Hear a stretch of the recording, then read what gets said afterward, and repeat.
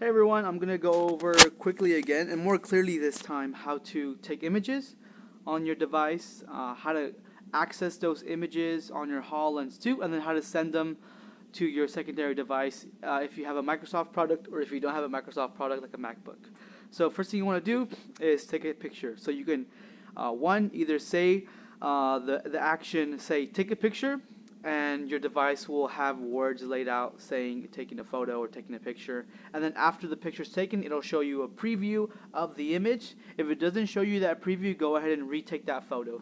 Let's say your voice commands aren't working, then you would select this camera icon right here, and then you would aim and you would air tap to take an image, and it would also give you a preview of that.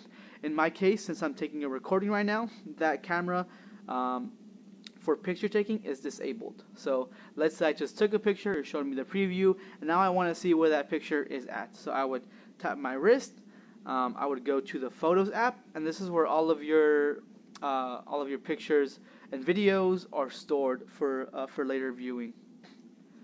So let's see. Okay, so now you can see that we have a selection of all of the videos I've taken in the past. You have this Albums tab if you want to organize them. But let's say I want to send these two images to my secondary device. So here I can either hold it and it'll give me options, or if I want to select multiple images, I will hit that select button and I can always delete them, make a copy, but in this case I want to share them. So now that I've selected these two pictures, I'm going to hit that share button, and it's going to either allow me to share using Microsoft's nearby share option, or I can email them to myself.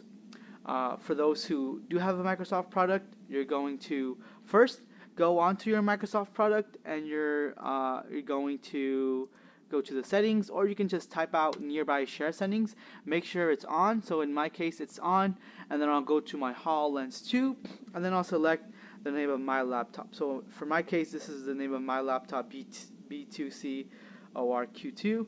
You're gonna click it until it's saying sharing to your laptop's name. Then you're gonna go all the way down, and you're gonna see that your laptop is also receiving those. You're gonna hit save or decline depending on what you want to do with those photos. I'm gonna save them so that I'm making sure it's going to me. Then once they're received, you'll open a folder, and it'll be on your downloads folder where you could open it, save them into a different folder, and view them at any time. So now I've finally set myself images from my HoloLens 2. So that's how you do it. Now let's say you don't have a Microsoft product. You want to share images from your HoloLens 2 to your MacBook.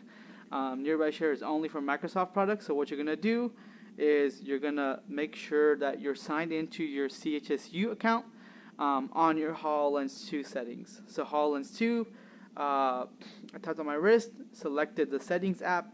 I'm going to accounts, and I'm gonna go ahead and sign in. I'm going to go ahead and go to my email and accounts, and I'm going to add my account. See that I've added my account already. It's at my CHSU email. So to add an account, you want to go to Office 365, and you're going to type out your account email. This could be quite tedious. But the most important thing about this is that you're typing out at chsu.edu, because that will take you to your institution's portal. Here we go.